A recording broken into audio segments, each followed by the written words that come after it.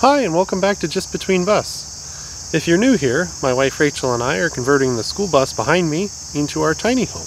This week we're going to be working on the reskinning of the driver's side. As you can see behind me, we've already finished it.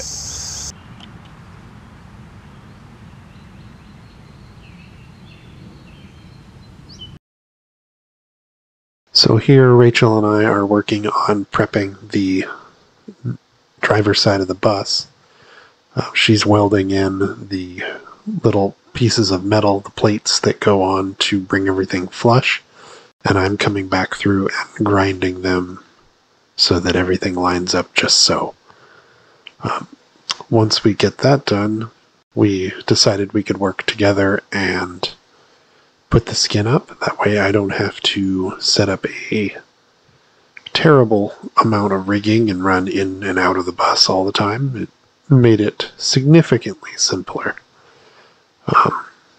It was probably 3 or 4 times as fast, if not more, to skin the driver's side rather than do it alone.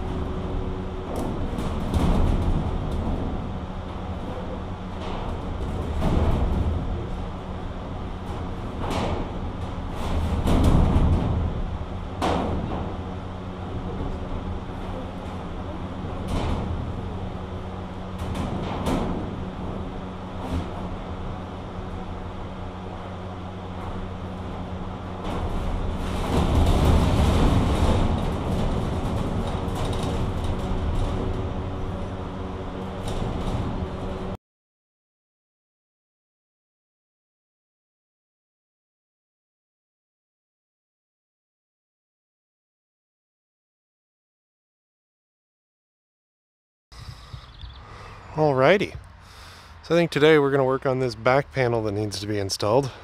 I've already done some of the prep work. As you can see, there's some reflective stripping there. It went the whole way across. I've got to pull all of that off and then goo on it until it's bare paint. I've got to take out that little piece of metal sticking down up there, and then we're going to stick in a 19-inch wide by 86.5-inch long piece that goes the full length there and covers everything back up. And that is the main thing on the back I got to do today. I'll eventually also need to knock these windows out and cover them, but I want to get the bus sealed up so that I don't have to tarp it every time it rains. That's my goal for today. Well, there's a large hole in the front that probably won't get done today, but that's a small section I'd have to tarp, not a big one. So